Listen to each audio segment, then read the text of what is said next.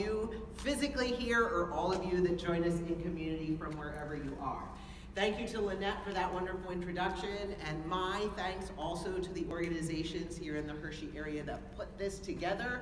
I think it is fantastic, and I think that you as Hershey should be a proud model for the way that a lot of places, not just in Pennsylvania, but all over our country and world, can be demonstrating how we can come together and talk about diverse topics and learn from one another, because isn't that what it's all about? So as you heard, I currently work at the Pennsylvania College of Art and Design. Prior to that, I was asked by our governor, Tom Wolf, to create and lead the nation's first statewide organization for LGBTQ affairs through state government. So yes, shout out to the Wolf administration in Pennsylvania. We may not always be known as the trailblazer first of the way states are doing it, but this one we finally got one right. And so it was an amazing opportunity, and also a little bit of a terrifying opportunity. You know, many of us come into a role or we get promoted at work, and the first thing that we do is like, well, how did the person before me do it? And what can I just copy that went really well? And so I literally came into something that no one had done before. And so it was an amazing year and a half building infrastructure and helping an entire state sort of look at how are we engaging, how are we educating, and how are we valuing the lives of LGBTQ Pennsylvanians, which is what we're going to talk about for about the next hour here. Please excuse me if I look at my phone. This could easily become a 4-hour presentation, but I am between you and dessert. So I'm going to make sure it doesn't become a 4-hour presentation as we jump right in. So why are we here? And how do I hope that this presentation will connect to hopefully a number of others that you've been able to come to on these topics of diversity? So I would tell you that one of the reasons we're here is because whatever organization, or if we're just an individual who has understanding or an interest in this topic, we share messages through our culture. So each one of those organizations that help sponsor this today have culture as part of their organization. If you are here, I know we have the Hershey Rotary Group and other perhaps groups, organizations with us. I promise you there is a culture that goes along with your organization. And sometimes we really get it right, where the things that we value and our organizational culture kind of mirror one another. And sometimes we end up in spaces where we say, well, we value these things and these things are important to us, but someone interfaces with our workplace, with our organization, and says, I'm not really seeing that. I might be hearing it, but I'm not feeling that when I engage with you. And so one of the reasons we look at why diversity is important, because we want to make sure that that organizational culture is welcoming to everybody. I will also, you'll hear me throughout this presentation talk about the intersectionality of identity. If you've heard that word, this is a really big thing in diversity research right now. And so essentially, I can't come up and say to you, we're going to only speak about someone's LGBTQ identity without saying, what are all those other identities that we all hold that come into play equally around LGBTQ status? So we can't talk about what's happening to LGBTQ Pennsylvanians without thinking about what does that mean in racial justice lenses? What does that mean in ableism, right? Our level of ability. What does that mean in socioeconomic standing? So that I cannot come up here and say, here's what's happening. Here's the LGBTQ experience in Pennsylvania. And the reason I can't do that is because all of those other identities that we all hold all come into play and all build on top of one another. So we want to make sure we value that. That's why I love that the name of this series is All Things Diversity. We're not looking just at one, we're looking holistically at it. And then the third one, I would guarantee you that a lot of folks here in Hershey are committed somehow to the user experience, right? Whether it's healthcare, whether it's entertainment, whether it's tourism, whether it's education, in all of the veins that may have brought us here, we have some sort of input-output with a user. And again, we want to ensure that everybody who is coming here in Hershey, whether they are a resident, whether they are a visitor, whether they are here for anything, is having an experience where they are saying, wow, that was fantastic. I love Hershey. I would love to invest or come back again. So I like to put it out there. Sometimes, now I know you are here all on your own accord, so I'm probably not speaking to you, but I often go into a lot of corporate trainings where, you know, somebody got the email that said, hey folks, it's every 6 months diversity talk that's coming tomorrow morning. And everyone's like, oh, okay, great, we have to go back to the diversity talk. And why is it that these are challenging topics sometimes? I like to just call it out. Like, let's talk about why some people get really nervous around the diversity talks. And for some, they're gonna say, oh, it's just that same thing over and over again. I have heard this topic so many times. And maybe you are here and you said, I've listened to lectures, I've listened to TED Talks, I've read books, like I know a lot of stuff about LGBTQ identities. Great. And hopefully you may learn something new. I will tell you, doing this over a number of years, I tweak and reframe and revalue something because this is an ever-growing spectrum of understanding. And something that you may have heard a year ago, there might be a new term, there might be a better way of understanding it. So I promise you, hopefully you'll still have a takeaway from tonight. To some, they might say, the diversity talks are really hard for me because it's whatever the facilitator thinks, and that's the only way of thinking, right? So if you don't agree with Todd, you better just get out. I promise that's not the case. Don't get out, stay. Let's talk about it. I understand we bring a lot of different perspectives to how we understand things, and I think sometimes when we actually have those dialogues, it's how we strengthen those understandings.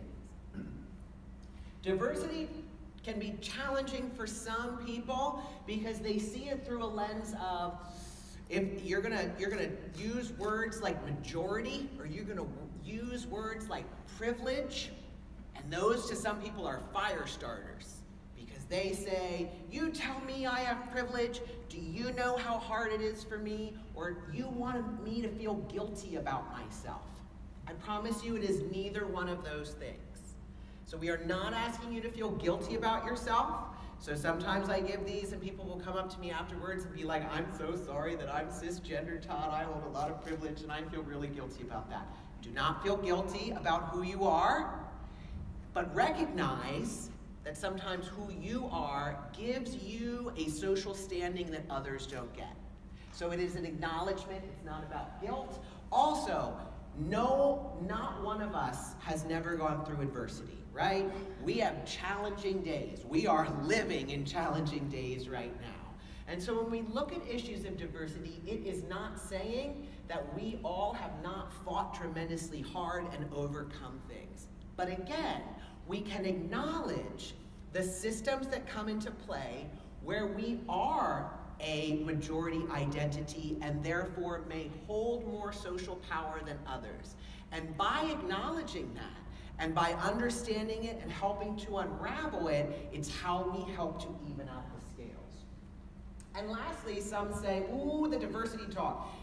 It's about people wanting me to change my mind or change how I live with my family or change what I value. And I guarantee you it is none of those things. Again, it is not about changing anything about you. It is helping us all to be aware that while we value something, it may be very different for the person that we're interacting with. And how can we come together to better understand those things? So I thought, you know what? I mean, I grew up, I've lived near Hershey, PA for so long. I thought, if I just Google Hershey, PA, right, and look at what a visitor might look at, what are they going to see? And so I did this, I found some quick websites, and I pulled this, right, from one of our tourism websites that says, Hershey, PA, plan a getaway for your family to Hershey and experience everything from thrilling coaster rides and chocolate adventures to premier dining and luxurious spa treatments. You'll leave with sweet chocolate-filled memories that can only be made in Hershey, the sweetest place on earth. And there's that little, it's like, don't steal that, we'll sue you if you steal that, because we have that copyright, right? So nice try. We're the only one who gets to use the Swedish place on it. So I thought about this. And I thought, I grew up near Hershey, but I've done pretty much everything on that list. And so I thought, okay, great. We are saying that whoever you are, you and your family are welcome here in Hershey to interface on all of those things.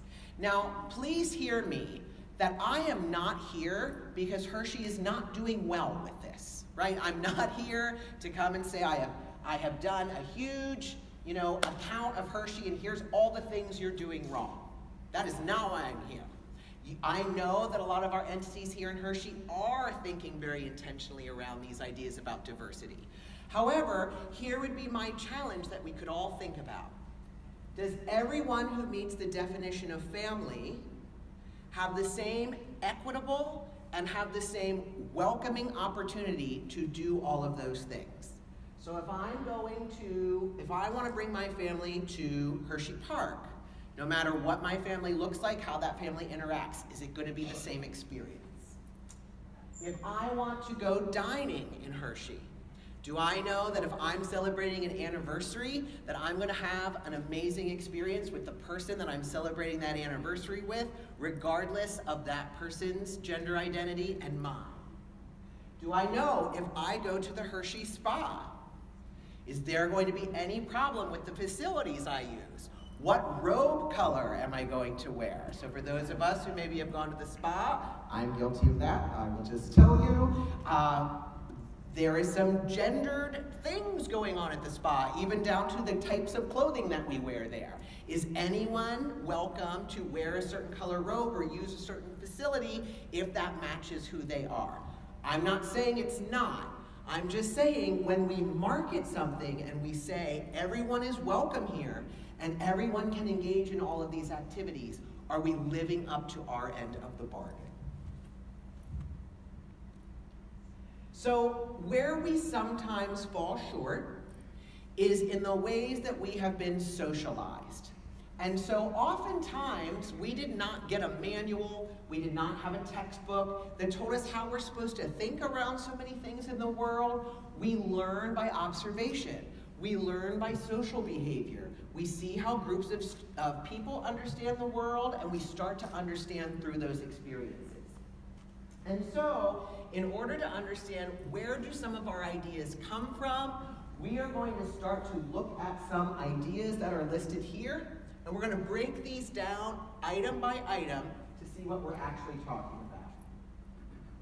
So what is homophobia and or transphobia? In each one of the items that we're going to look at, you're going to see that slash, right? So the first one, homophobia, deals with sexual orientation.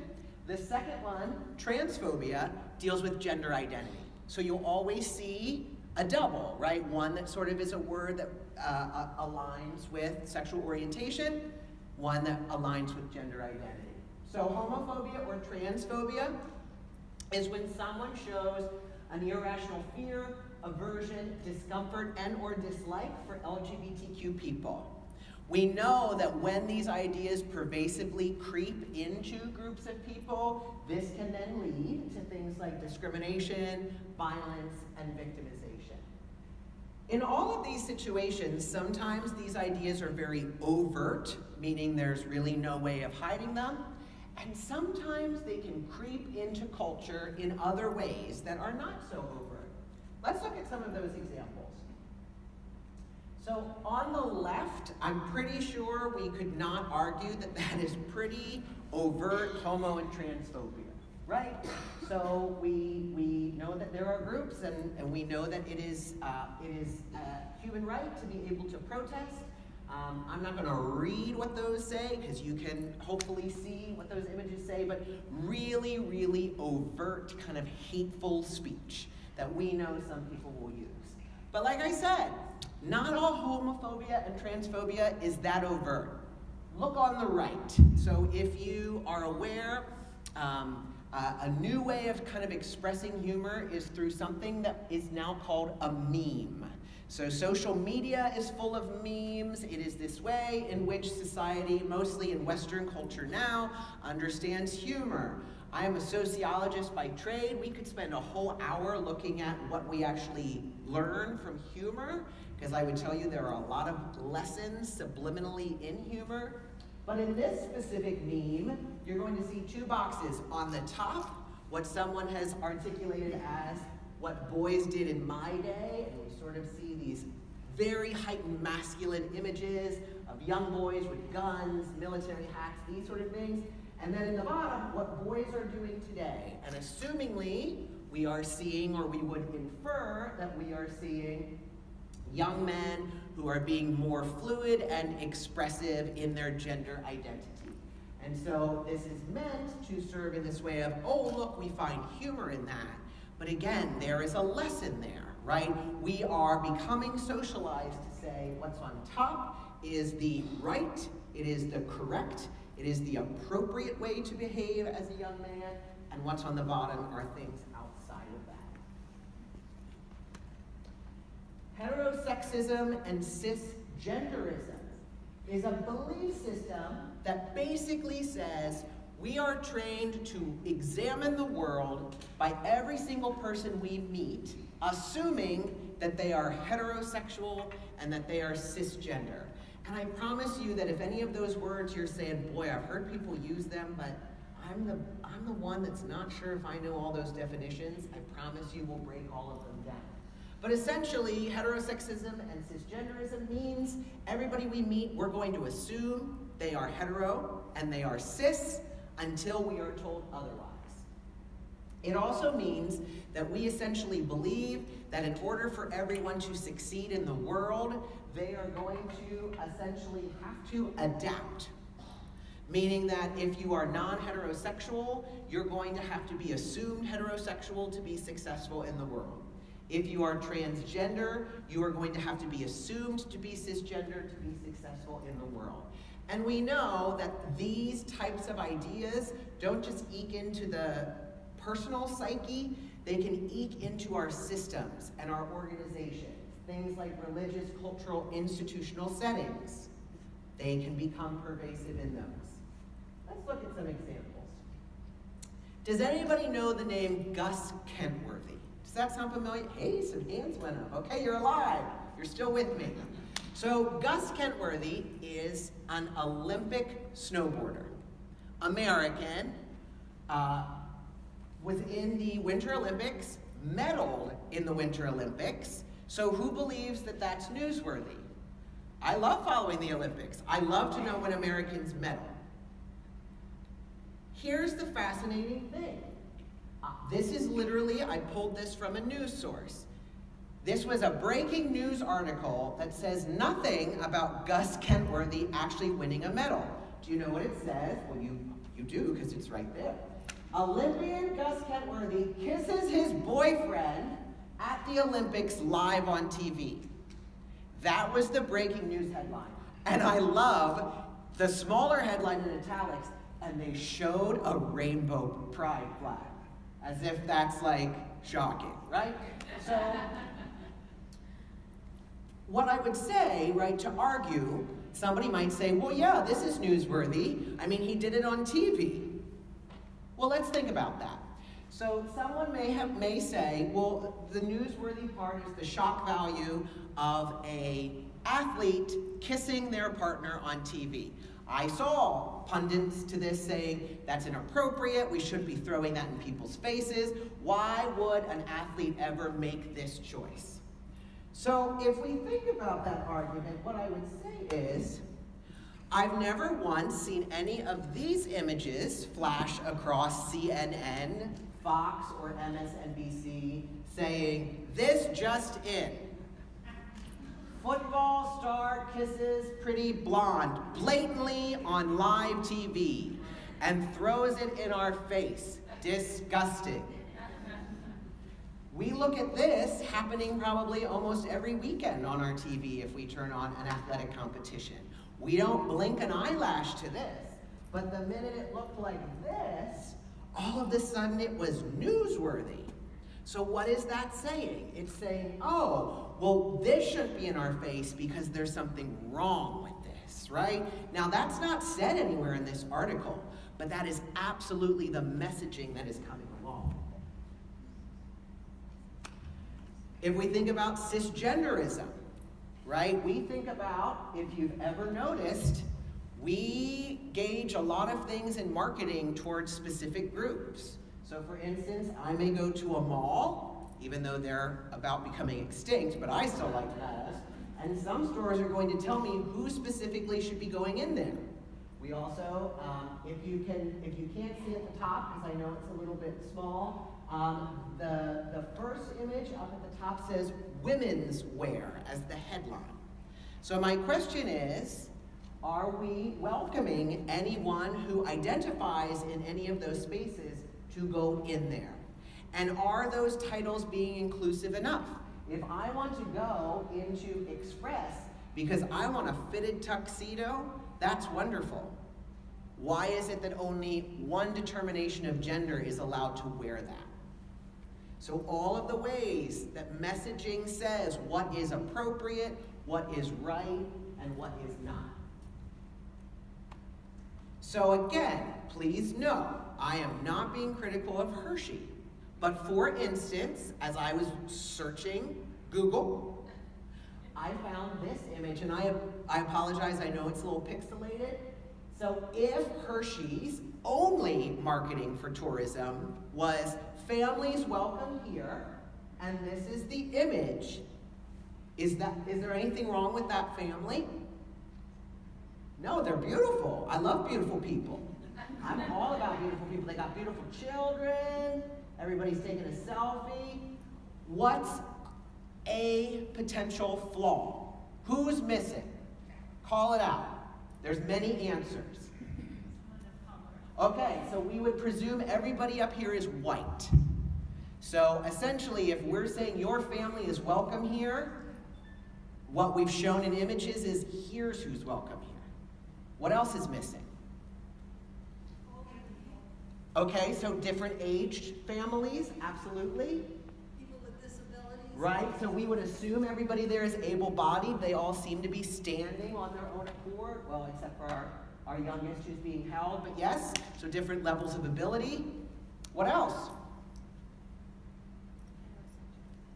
So we would assume everybody there is heterosexual and cisgender. We have a lot of definitions of families. They're not always what we would assume to be two-parent. We don't have any guardians or grandparents or aunts and uncles, assumingly, right? So again, I'm not being critical of Hershey. This is a wonderful marketing strategy. But again, think back to that culture piece. If we're saying family is welcome here, the internal message we're getting if images always look like this is as long as you look like this, families are welcome here. And if you don't, oh no, are you welcome here? Are you not? And finally, heteronormativity and cisnormativity. So a norming phenomenon where, again, being heterosexual and being cisgender is just woven into the fabric of culture. How do we see things like this play out? So on the left, family-friendly parking symbols. And so nothing wrong with this family, but what this says is, okay, so families, there's going to be somebody in pants and somebody in a dress and their nice child and their nice little pram there, and they're a very happy family. We know that not all families look like that. On the right, again, oh, I'm a sociologist. We could be here for an hour. Couples costumes. So we see a lot of, again, I'll probably date myself, but circulars in our newspapers, we don't think a lot of them. We are marketed to as young as, some sociologists would tell you, 6 months old, right? Marketing starts in how we look at how we entice people into things. So every time we listen to an ad, read an ad, look at something in a magazine, see something flash on television, we may not think about it, but it's sharing a message. So one message in this is that couples are always heterosexual, presumably. But you know, there are other messages. Like if we look at the very bottom, like who gets to be the doctor and who's the sexy nurse, right? So lots of messages of how we see the world. So so you may say, well, Todd, this is how I've grown up. This is how I've always thought about the world. How am I about to understand how to think about it now? So I would tell you that as we enter this part of the presentation, it is a co-presentation. I would like to now introduce you to my co-pilot through all of this, the gender unicorn. We don't hug, we'll elbow the gender unicorn to stay healthy. So the gender unicorn I love for a couple of reasons. You'll see up in the corner the organization that put out this piece of literature, but one of the reasons I use it is because TSER brought a whole bunch of youth who were gender expansive and trans and LGBTQ and said, sit in a room, and if you were trying to explain this to your loved ones, parents, caregivers, how would you do it? So I love that our own community has come up with this as a way to help demonstrate it. So you will notice on the gender unicorn that we have a lot of different grids. And we're going to talk about each of those grids and what it means. And we're going to start smack dab in the middle of those 5 grids at something called sex assigned at birth. If you happen to be able to see finite on the gender unicorn, you will also see that in the grid that we talk about, there will be a little symbol that then equates to where on the body we are referring to on the gender unicorn. So sex assigned at birth essentially means 2 things. It means our anatomy, it means the physical body parts in which we have, and it means our physiology, our DNA molecules. In DNA, there is something XX, and there is something XY. And this is essentially how we are knowledgeable between that DNA and between our body, how we come to understand what it means to be biologically female and biologically male. Most of us probably are very comfortable with both of those labels. But that is not an exhaustive and inclusive list. There are people whose sex assigned at birth is assigned as intersex. What does that mean? Well, being intersex is one of 2 things. It either means that anatomically a person is born with anatomy that correlates both to being male and female, and or there is a shift in DNA so that the DNA molecules are not fully considered XX or XY. In either of those situations, that individual is not medically considered male nor female, but the 3rd category of intersex. So when we say, well, everybody's either a male or a female, that's actually not fully inclusive. Intersex is another category that is a medical assignment. Again, sex assigned at birth purely means 2 things, our body parts and our DNA. Where we start to get tripped up and make mistakes is when we make assumptions in any category other than the one we know. So if you happen to know that someone is a biological female, you don't know anything else about that person in any of the other categories. And again, that's where we've been socialized to make assumptions about all of these categories, and we can no longer do that. So what do I mean by that? Well, if we go up to the very top, gender identity.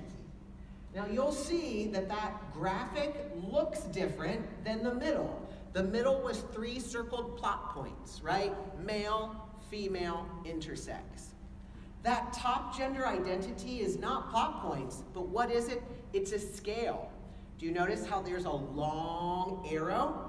And see how that little bullet could go anywhere along that arrow? You'll also notice that the rainbow symbol next to gender identity, where does it go in the gender unicorn's body? It goes in the mind. Gender identity is something very personal to the way in which we authentically know ourselves. So if I close my eyes and I think about what embodies Todd the most authentically as Todd relates to being a gendered person in society, I may have a lot of answers for you. I may say, I'm Todd, and I identify myself as a man. I might say, I'm Todd, and I identify myself as a woman. I might say, I'm Todd, and because these things are on scales, I think I'm a mixture in thereof. And maybe my numbers fluctuate. Maybe when I wake up this morning, I sort of feel like Todd today is 60% woman and 40% man. And maybe tomorrow, I'm going to be 80% man and 20% woman. And so I may use terms to describe me as a gendered being, like multi-gender or gender fluid. I may also get real deep with you and say, gender is a social construct, meaning we've just made this whole idea of gender up in order to try to understand the world. And yeah, I don't really buy that. So I may tell you I'm agender, meaning I don't know myself as a gendered person. All of these exist. All of these are authentic. Are we as familiar with every single one of those categories? Maybe not. Does that mean that the person who comes to our place of business, place of worship, storefront, line, whatever it might be, who says, hi, I'm Todd and I'm multi-gender, does that mean that that experience for me is not fully authentic? No. So we have to be understanding that when people express or tell us something about themselves when it comes to their gender identity, we need to have an understanding of what that means. If we don't have an understanding of what that means, we in very respectful ways ask questions, right? Again, our understanding around things like gender identity in the last 10 years has become so expansive. And I will say, I appreciate when people have asked questions or have come up to me after a talk and said, Todd, I really am all about trying, and it just seems like every time I learn the acronym, or every time I learn a word, there's 5 different words now. And like it was LGBT, and then it was LGBTQ, and then it was LGBTQIA, now it's LGBTQIA2 plus X2, and I help, right? You're allowed to feel that way. And how wonderful that as a society, we just keep expanding and learning. And someone is saying, you know, that acronym or that word or that definition, it's not quite yet me.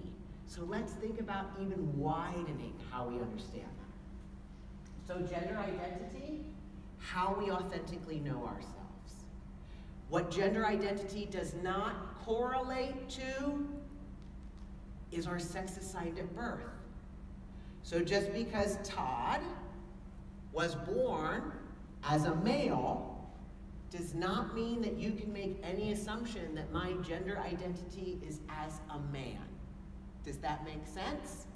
We have to check ourselves. It's really hard, but we have to check ourselves. I'll tell you the next one that's really hard. We're going one down into our green zone, gender expression. So look at where that exists on the gender unicorn. It's everywhere on the external. So we, again, are taught social rules about what it means and what is appropriate when expressing our gender. So for instance, one of the earlier examples I used, I won't lie to you, Todd enjoys a little retail therapy.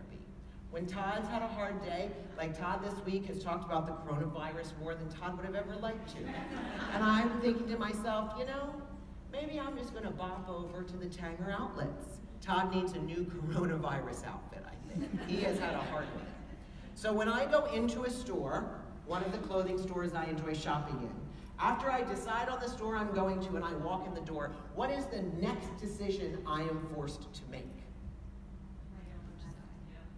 So most of our stores are segregated, and if I'm going to this side, it means I'm shopping for whom?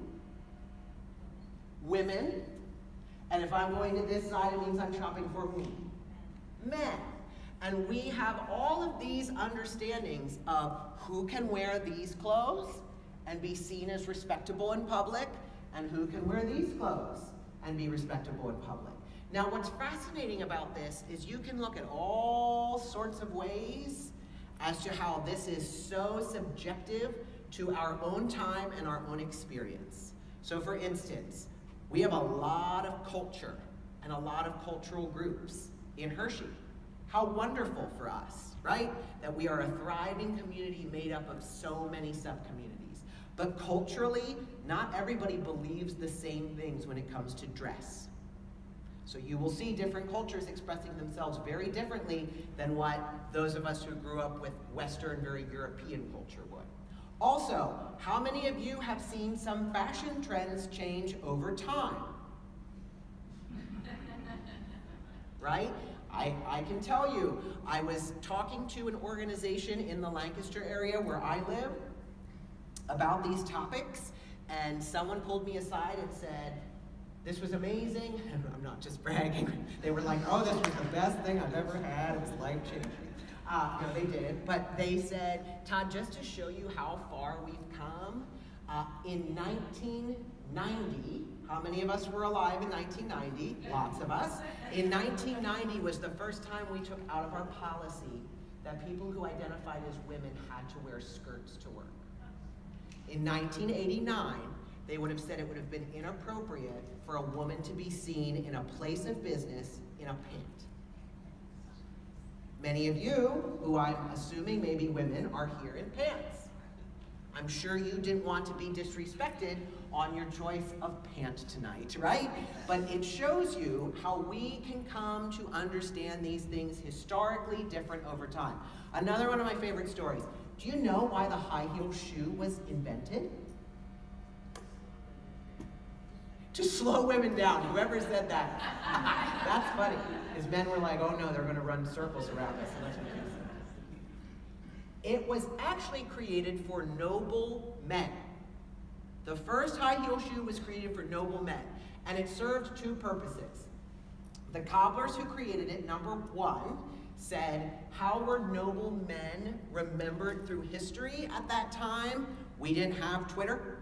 So it was not on there, right? We didn't have Instagram filters to make us look good. It was through royal portrait.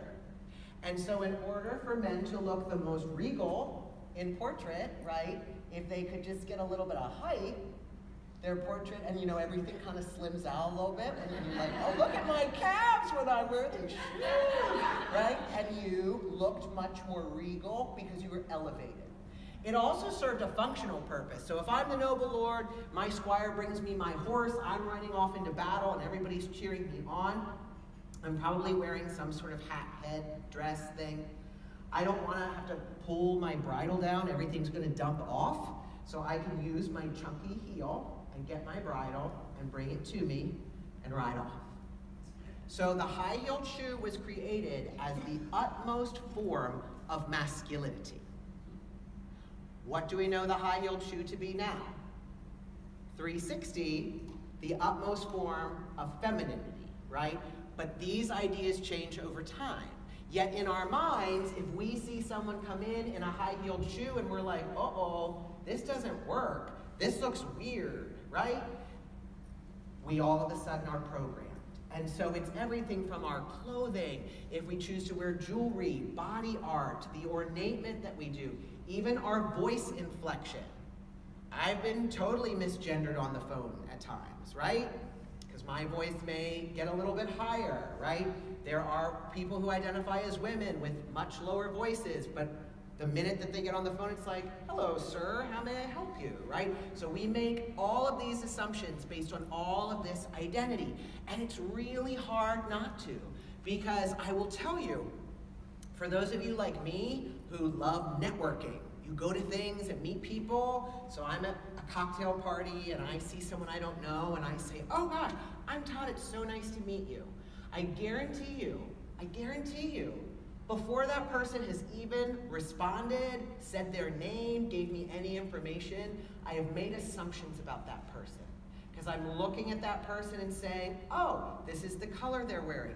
This is the length of their hair. Oh, they're wearing makeup. Oh, cute shoes. And I suddenly go, oh, I know everything about who this person is and how they identify themselves, based fully on their clothing or their expression. And we cannot do that. right? Now you can say, I really love that person who wore that really cute cocktail dress, but the minute you say, who was that lady who wore that cocktail dress? Or I really love that woman that I just met in a cocktail dress. Unless that person has said, this is my gender identity, you do not know that is a woman. That is just a real cute person in a cocktail dress. Our final two, connected but not joint, sections at the bottom are about our attraction. And so we have separated out physical attraction and emotional attraction. And again, there is a scale of who and what types of people we are physically attracted to, that we want to have a physical and or sexual relationship with, and then those we are emotionally attracted to. Why do we separate them? Ideas?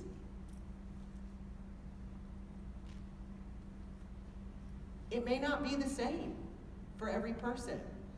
There may be people in our lives that we have physical attraction with that we don't have the same level of emotional attraction with. Vice versa. We have some people who say, I want to have connection with people. I want to have an emotional, a spiritual, a psychological bond with someone, but maybe I identify as asexual. Maybe I'm not looking for a physical relationship with someone. So again, we separate those so as not to leave anyone out of the spectrum of who we're talking about. The biggest takeaway from this, I think it's my next slide. Oh no, false alarm. The biggest takeaway from this is we cannot assume. We all know what happens when we assume, right? But we cannot learn anything about someone and make assumptions about anything that we don't know, even though it has been human nature to do so. If I had to boil this down into a graphic, this is how, and I guarantee you, me too, this is how we were taught to understand the world. We just assume someone's biological sex, they are male and female, and that means there will be a linear on the binary progression. So if I know somebody is male, that means they're going to show up really masculine, and that means they're going to be attracted to women. And if I know somebody is female, that means they're going to show up ultra feminine, and they're going to be attracted to men. So it was these two very linear maps. And what I'm telling you folks is that actually the world shows up a lot more like that. So if you'll notice, one point goes to every single other point. So someone might say, so Todd, what you're telling me is that someone could be a biological male and identify as a non-binary woman who is really fluid in expression and is attracted to both men and women and other. And I would say, yup. This is how the world is showing up. We may not interface with it as much in Hershey, but some of us might. But I will tell you, this is how the world is showing up. And so we need to be understanding of the much more expansive nature of all of this than some of what we've understood up until this point. There, see, I knew that slide was out of place. So your one lesson, right? Before you assume, we're going to learn how to try this crazy method called asking. Now, I will tell you, right, we're going to ask appropriate questions when we're asking things of people, right? So we don't necessarily need to know their sexual orientation just because we're waiting on them at a Hershey business, right? But there are ways in which we can start modeling this. If you saw on my first slide, it said that this is facilitated by someone named Todd Snovel, and the pronouns that I use are he, his, and him. When Lynette got up here, if you noticed, she said, hello, my name is Lynette, and my pronouns are she, her, and hers. This is modeling how we start to help understand each other's gender identity, right? So when I send an email, in my email signature, it lists my pronouns. On my business card, it will have my pronouns. If the slide did not start that way, I would try to get up when I'm speaking to people I don't know and just quickly say, right? It takes me all of about 2 seconds. Hello, my name is Todd, and my pronouns are he, his, and him. La, la, la, la. Now, here's the problem. We're really good with he, and we're really good with she. We use those a lot. The problem is, think back to those fluid scales. Well, what are we gonna do with people who maybe say I'm gender fluid or I'm multi-gender? He or she may feel restrictive to them. And so some people that you will encounter will say, hi, my name is Todd, and because I see my gender as much more fluid or expansive, my pronouns are they, them, and theirs. Singular they pronouns. Now, I will tell you, friends, I went to a liberal arts college and was an English major. So I like everything to so nicely be congruent, right? And so I'd be like, this is singular, and this is plural, and what do I do with that? And then I sort of had to get over that, because I'm like, wow, Todd, you're putting your own crap on somebody else, right?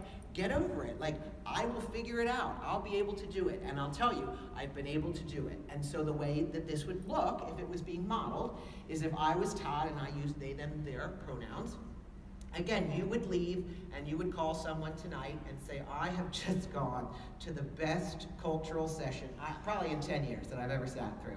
And it was facilitated by this amazing person named Todd, and I just have to tell you, they knew so much about the content, and they just went through it so efficiently, and I think you should get in contact with them to come to your organization. Singular, they, them, theirs pronouns. We also have folks, again, who maybe say I'm agender, or maybe say, there's a lot of social context with he or she, and I'm going to use other non-gendered pronouns. And you can see there is a list of a multitude of pronouns that are being utilized. Are these happening as much? Not necessarily. Well, will we see them happening more? Yes. I have a student in Lancaster who uses the pronoun per. It is up there. If you are in a situation where somebody gives you a pronoun and you've not heard of it, the easiest thing to do is say, wow, that's new for me. May I ask you exactly how I use it so that I'm referring to you the correct way? Will we see this list stay the same in the next 5 years? Absolutely not. Who knows how much more expansive it will become. So what are some tips? How are we doing on time? I forgot to look. What time am I supposed to be done? 9:30? Oh, that sounds great. I would say by 7:15. Yeah. Oh, 7:15? Well, to take questions so people can be out by 7:30. So. Oh, yeah. Oh, we got plenty of time. Good. Okay. So what are some things that we can do, either on an organizational level, an individual level, any of these things? Well, one is we can learn. So I will tell you this, I love to be a resource to people. I really do. And so when people say, I have a question, I'm like, hit me, let's do it. But like, the interesting thing for me is I'll sometimes have colleagues or folks in my life who call me and they say, Todd, I was listening to NPR and they talked about pansexuals. What is that? And I say, oh my gosh, well actually let me clue you into something you may just not know. There are these really, they're magic boxes.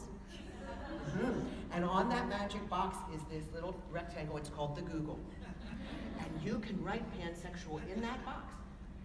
And you actually get information on it. And maybe you could read a few of the things that come up, and then if you still have questions, we could talk, right? What a novel idea.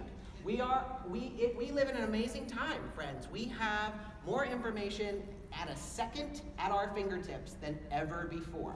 So sometimes we need to take it upon ourselves to learn. So if you're in a situation and you're like, oh, don't know that word, right? Write it down and look it up. And then if you have questions, find the experts, right? But we can empower ourselves to do a lot of that learning. It's also a great way to find resources, right? So I tell everybody everywhere, right? The work that Penn State, Hershey, and the College of Medicine are doing around gender-affirming care is making them a national leader in these things. In our backyard. I was amazed and so honored when I was working at the governor's, with the governor's office. I got to go and serve on a testimony panel at the National Institute of Health with Dr. Katie Dahlk from Penn State, who is one of the leading researchers and physicians around intersex identity in Hershey, working with us as our neighbor. So we are so blessed by some of the resources that we have. And again, I know that some of our major employers here in Hershey are really centering diversity in the work that they're doing. And some of them have amazing individuals who are hired by those companies to center diversity and diverse populations. And so there are a lot of resources, not just on our phones, but within our communities, and we can be finding them. Sometimes for our organizations, or again, just for us as people, it can be a lot about monitoring our language. And it's not just about pronouns, even though that's a biggie. It's just all of the things that we do or say that we don't even think about, but that serve a message and send cultural signals. So I come from education. I don't typically teach younger children, right? But how many of our teachers say, you know, I'm going to send this permission slip home and make sure mom or dad sign that? How many times do I get people's attention in a room by saying, all right, ladies and gentlemen, we're gonna get started. Well, I don't necessarily mean anything, right? I'm not trying to single anybody out. But if there's the second lesson that you leave here with, it is to always remember the difference between intent and impact. So oftentimes when people run into roadblocks around these issues, it's not that most of us had an intent to harm someone, to disrespect someone, to belittle them, but the impact that has been felt by what we said or what we did may be very different. So when I get the room going by saying, all right, ladies and gentlemen, welcome, and someone in that room doesn't identify with the term lady or gentleman, they essentially no longer feel part of this community. If they go somewhere and they have had the wrong pronoun used time and time again, and every time they have to take it upon themselves to say, I'm sorry, that's actually not the pronoun. I'm sorry, could I just interrupt you? That's the wrong pronoun, right? At some point they might just say, yeah, this is not the place for me. So intent versus impact. And sometimes those slips of language are so easy for us and we don't think about it, but the impact may be much greater than what we expect. Promoting awareness and educating. And I don't just mean you work for a big company and you're going to have an educational, event. I mean, whatever you do tomorrow, whether you've gone to the grocery store to look for any hand sanitizer that still exists in the world, whether you have mahjong tomorrow, whether you're on the golf course, and somebody brings something up and you say, hey, I went to this event last night. Do you ever think about these things? That's education. When somebody uses humor that actually kind of jabs a little bit at a specific group, and you say, do you actually think about what you're saying when you say that? That's educating, right? We can all take it upon ourselves to be agents of awareness and education. For those of us in more structured organizations, I do say it's great, audit your operation.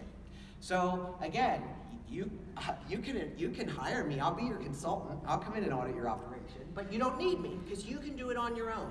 Great examples. I had one organization call me and say, we're racking our brains, Todd, because can we have a dress code? I said, of course you can have a dress code. You're a private company. You can put any expectations on your workforce that you want. And they're like, okay, well here's what our dress code says. It says, men can wear collared shirts or polos and khakis or black or blue pants, and women can wear pants or dresses at this length or skirts. So how do we do this? I'm like, okay, all right, let's think about this. I'm like, how about we say this?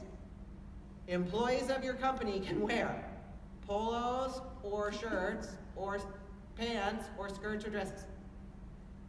And they're like, well, what, just like that? I'm like, yeah, it's all the same stuff, right? I'm just not saying who's okay to wear those things. So as long as the dress is the right length, it doesn't matter who's wearing it. And you have an inclusive dress code, right? And they're like, oh, wow. So again, auditing our operations to just look at where do these things eke into eke into our culture and or our policy.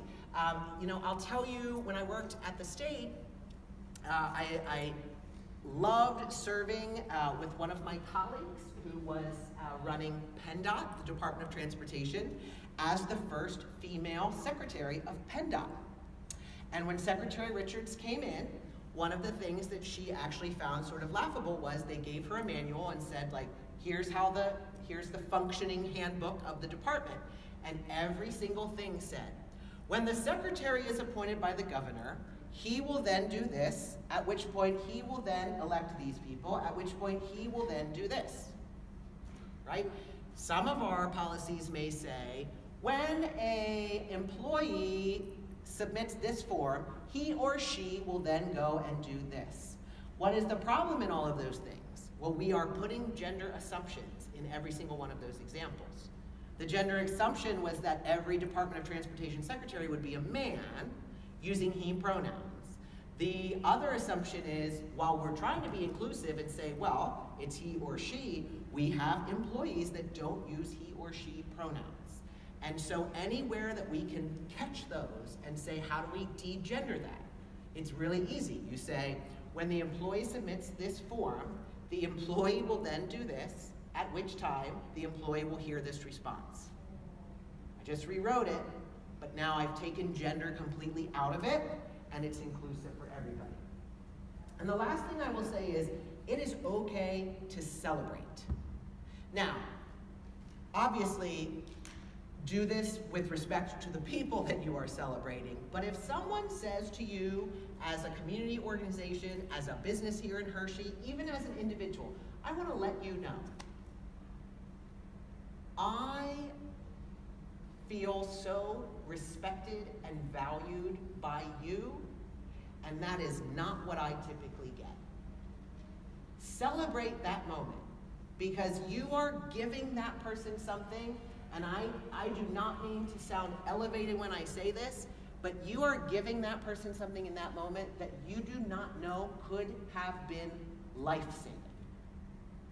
Because for some people who go through, you know, we are all very busy people, would anyone argue that? So imagine just trying to go to school or go to work or get everything done, and you are constantly thinking about how you show up in the world every second because other people are forcing you to think about that. It's exhausting. And for some members of our community, it has been time and time and time and time again. And maybe this was the last time that they're like, if it happens this time, I'm giving up. I'm done. And for someone to say, hey, I don't know you. Can I ask your name and pronouns? Or for someone to do anything else that helps say, hey, we're welcoming. We are great with who you are. Come right on in. That could, in that moment, be like, all right, I'm giving it one more week. I'm giving it one more month.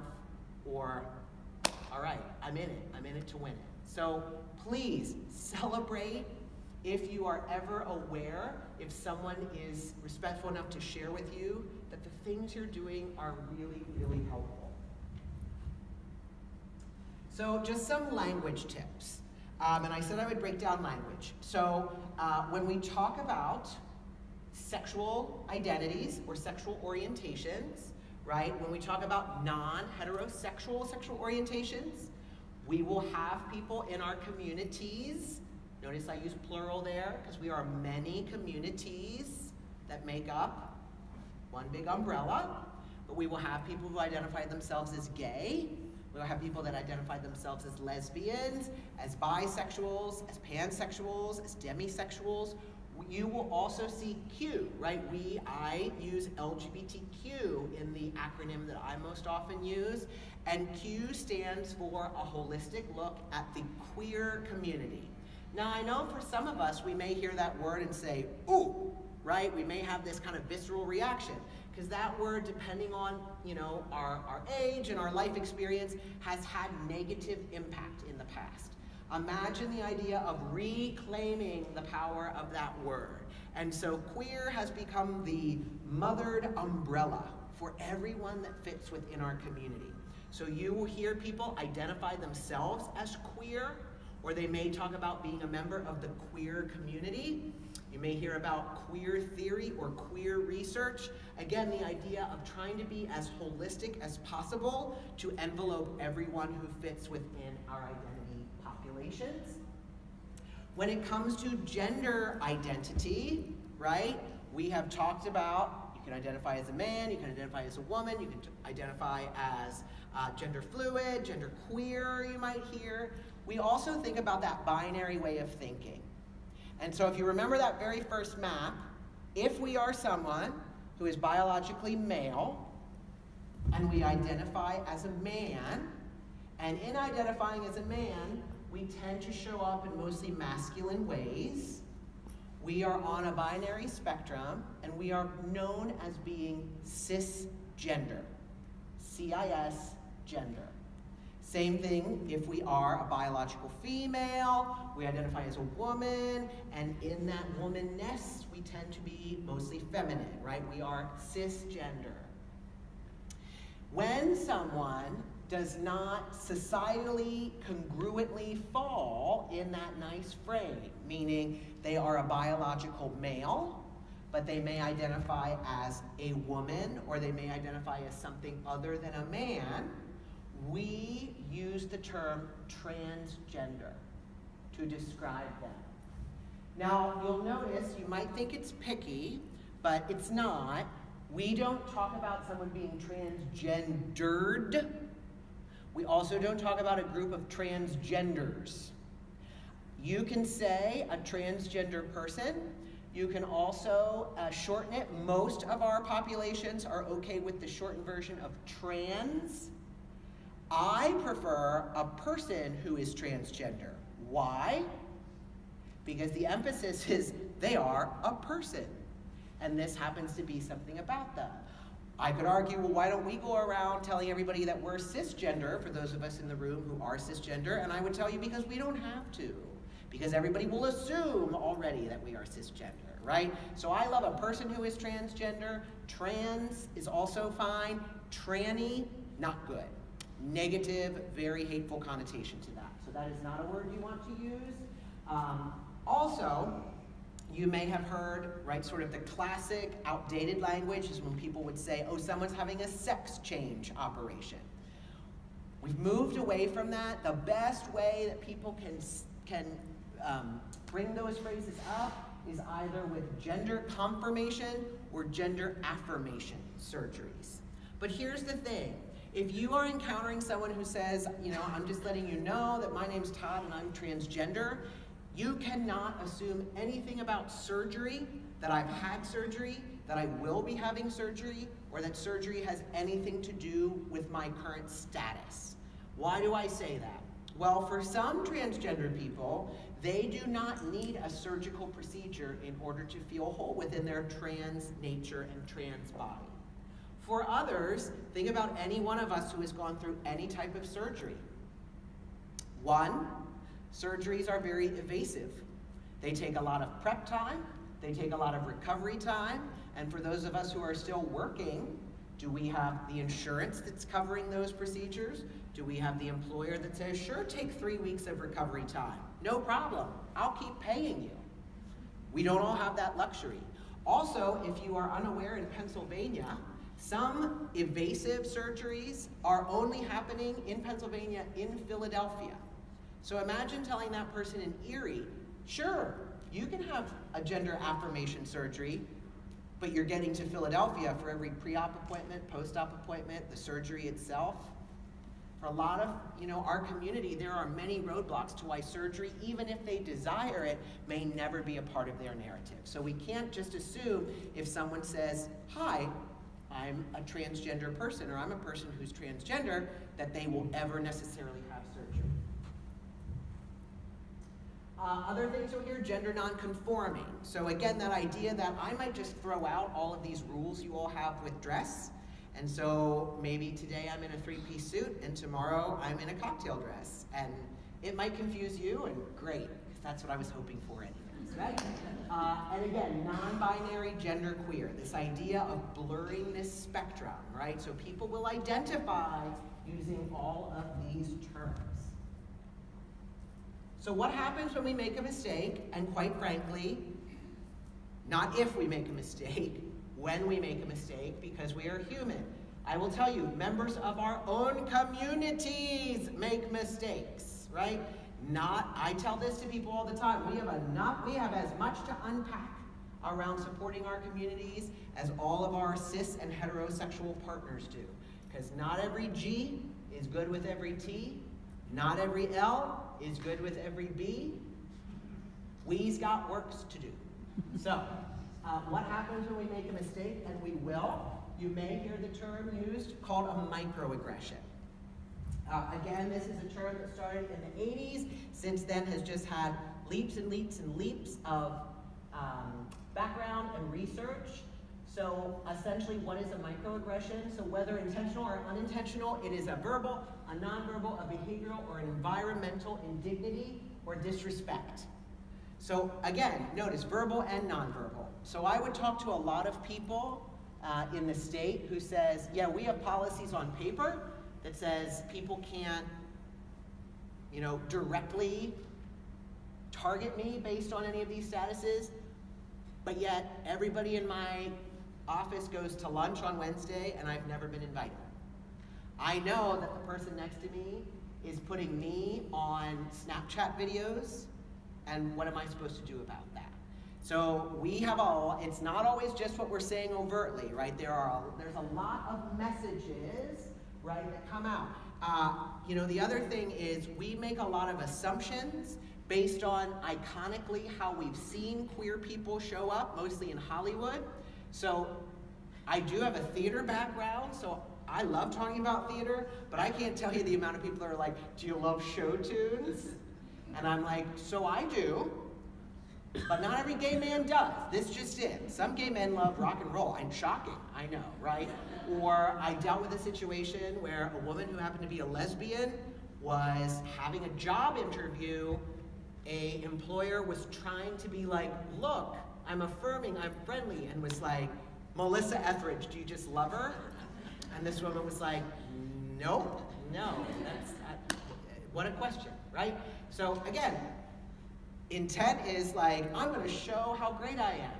Impact is, wow, you think every stereotypical lesbian likes Melissa Etheridge. I was joking with this woman after. I said I would have been like, yeah, and you need your oil changed in your truck? I'm happy to just roll up the sleeves and go out there and do that, right?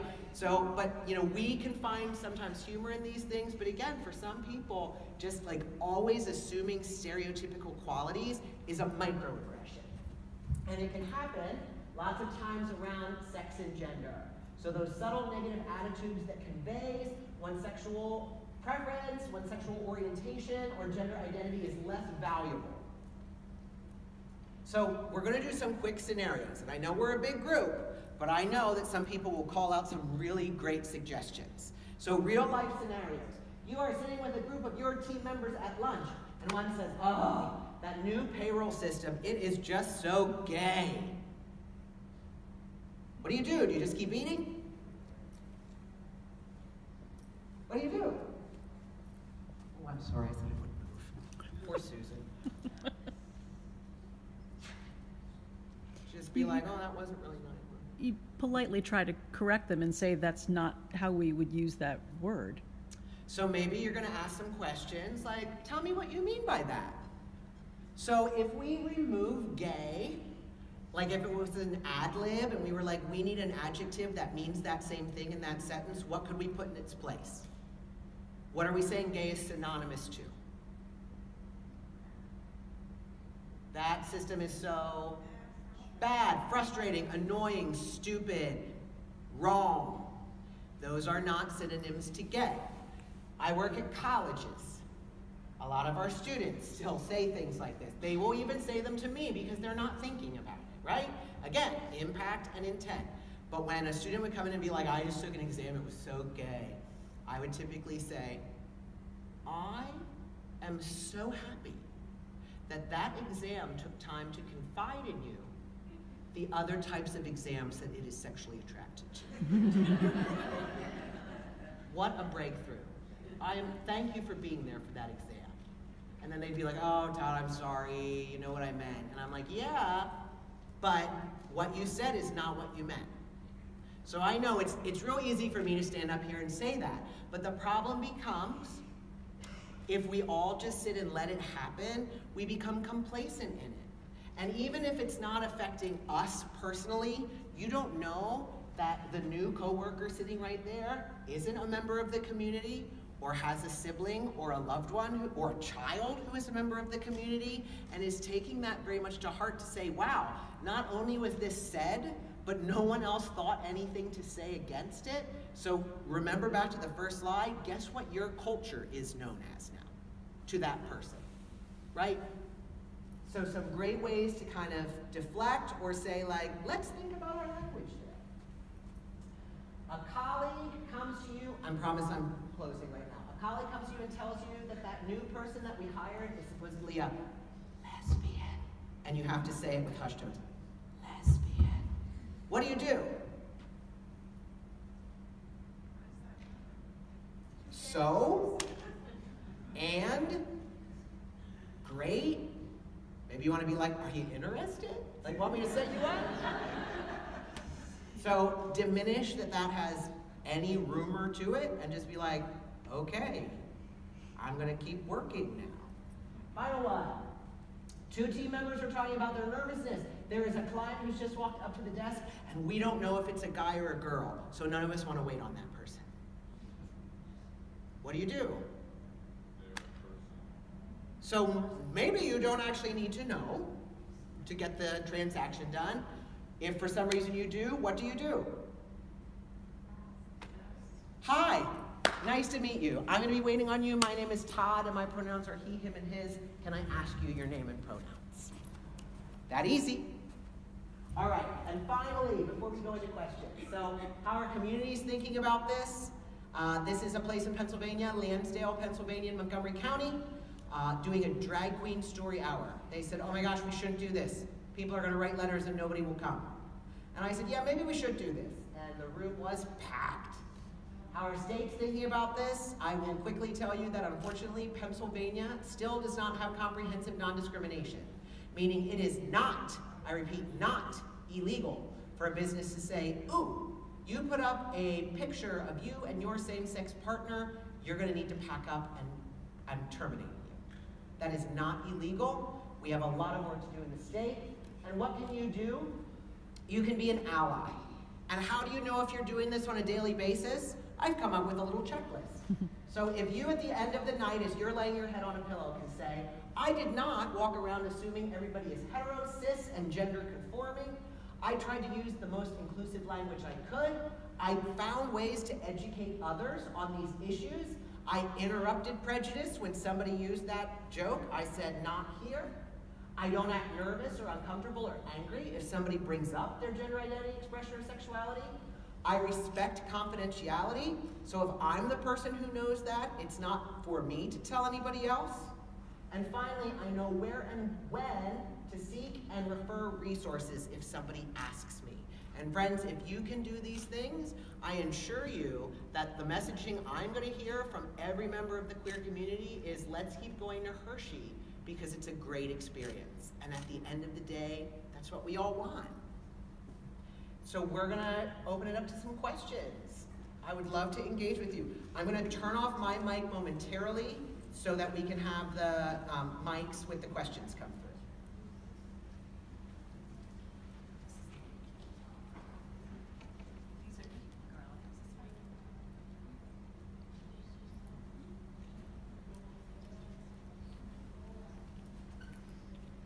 Anyone have any questions?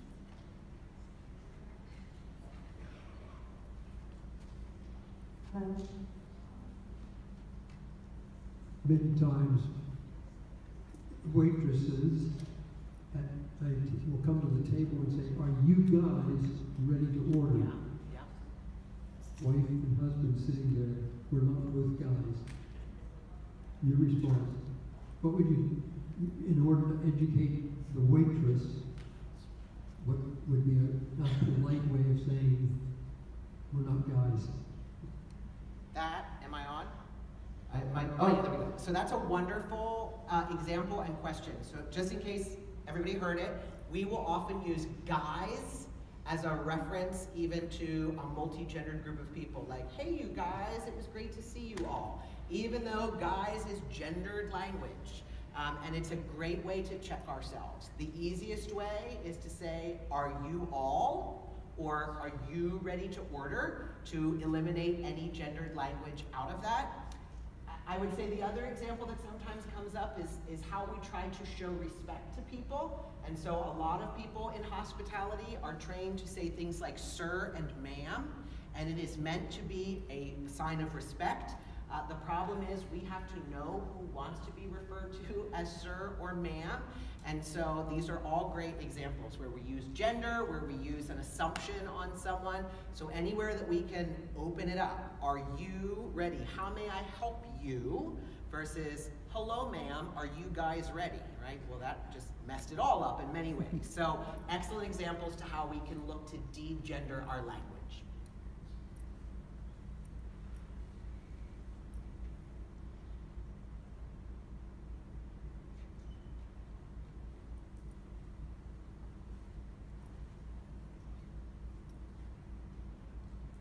You have spoken about some of the problems that we don't have in Hershey, but the problem that we do have in Hershey, the Hershey area anyhow, is that we have holy books that say if you're a woman and you wear pants, you are an abomination and you should be stoned to death.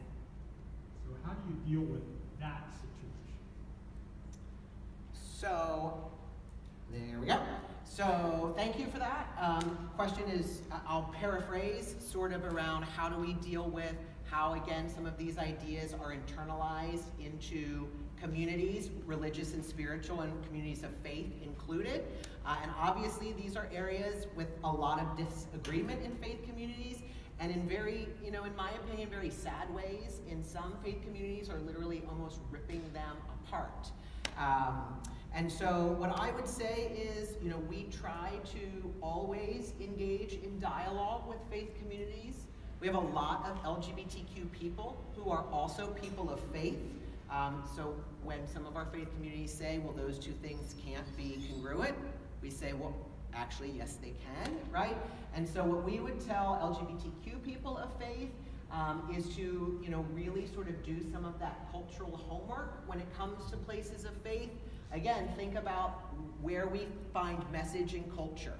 So in this day and age, we can do a lot of work looking at websites, at images on social media that faith-based groups put out, and oftentimes talking to our own communities and to where they have had positive and welcoming experience in faith backgrounds. I will also say, last summer, I almost killed myself trying to get to every Pride festival across Pennsylvania in about 8 weekends. I would not recommend it. Go to the ones near you, that's fine.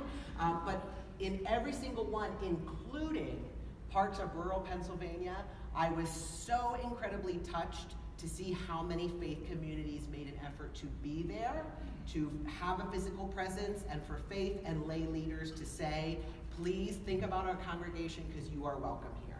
So we do realize and acknowledge it's not every faith community that's inclusive, but I think it's wonderful to see the progress that each day new areas of thinking are getting more to that place.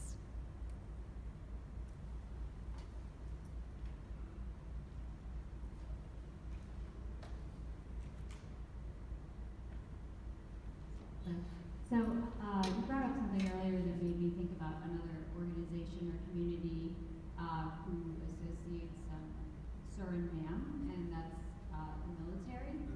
And so this is an organization that's been around for hundreds of years, and this is sort of embedded in the culture and how they do things. And as a spouse of a military member, I'm exposed to this quite a bit. But I also know that the community's been changing, and there's been sort of some flip-flops back and forth. But when it comes down to things, there are some concerns about, in times of peril or whatever you want to call it, but when they need to make split decisions, that there are concerns about high emotions or people having issues about, like we're saying, identifying one or the other. And so how should they address these situations? situations, or what can they do to help this whole scenario of what's going on? Yeah, so some great questions, specifically sort of looking at how are we looking at these issues, especially with LGBTQ people in military service. And so if you are of the belief that like, well, we eradicated Don't Ask, Don't Tell, so there are no problems in the military, I will tell you that's not true. There are still plenty of cultural beliefs that happen in the military. The military is also interesting because to some aspects there are things that states can do with, for instance, their own sort of reserves, and then there are things that lay on choices of the federal government.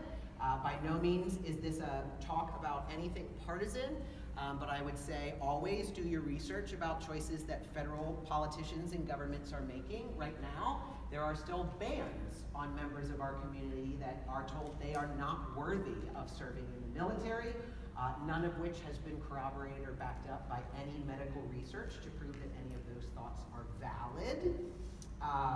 So we have a lot of work to do within the military, not just access to the military, but sort of the gendered culture that lives within it.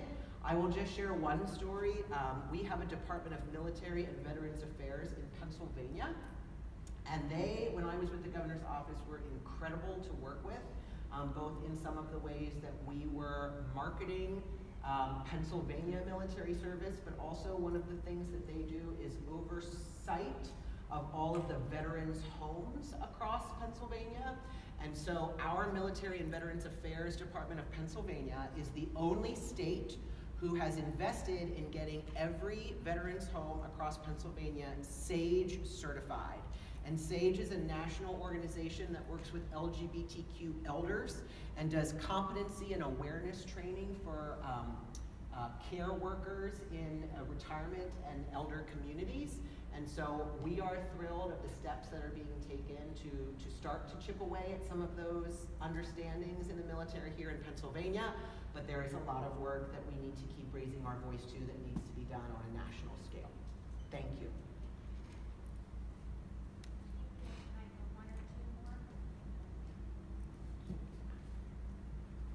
So, coming from my work at Hershey Entertainment, I know that I have to have hundreds if not thousands of short interactions with guests every single day, and where I often use the terms sir or ma'am. And coming from a young age, to not use those terms is often regarded as disrespectful. So my question is, what would you recommend as an alternative to those terms that's not gender specific, but also not going to leave me as being the disrespectful teenager? Yeah, so thank you so much for sharing that. Right, I talk a lot about intersection, right? And age is one of those intersections that obviously can compound the way that we do work. And so some of us are in high yield, very high turnover with a lot of clients or customers. The most inclusive way is to recognize a person without a salutation or an honorific, right? No sir, ma'am, no Mr., Ms., anything like that, but also understanding that there are some then cultural interpretations of that. And so what I would say is, I would encourage this to be like a thoughtful policy that your leadership, you kind of lead the charge to say, we should really think about this. How should we be addressing our clients that can be respectful, but also not accidentally disrespect someone because of an assumption that we made? And how often do we use this as a lens of education? And so, for instance, if someone writes in or calls in and says, you know, I prefer to be called sir and no one addressed me that way, that's a great way of educating that person to say, thank you so much for letting us know that. By no means were we meaning to be disrespectful. Our policy is actually to try to not use those words unless someone does tell us this, to make sure that we're inclusive to everyone. But I totally acknowledge that sometimes in those spaces, not everybody is used to not hearing that. And so the beauty of this is that we're hoping we continue to shift culture. It's the same sort of way, formal invitations. A lot of organizations are getting rid of using those honorifics like Mr. or Ms. or Mrs. and are just putting names. That is sometimes getting mixed reviews too, but again, cultural changes sometimes take some time. So I totally understand how that can be challenging sometimes. Well, I want to thank you all for coming and appreciate your stories. This is the best diversity training I've ever gone to. Yes. Yay. And I think that Y'all should tweet that right your story. You said that your friend in 1990 could only wear a dress or a skirt. I was 1994, my first job out of college, dress skirt with pantyhose, no pants. So just wanted to add that. But thank you very much. We have dessert in the lobby and I appreciate you coming. Thanks, everybody.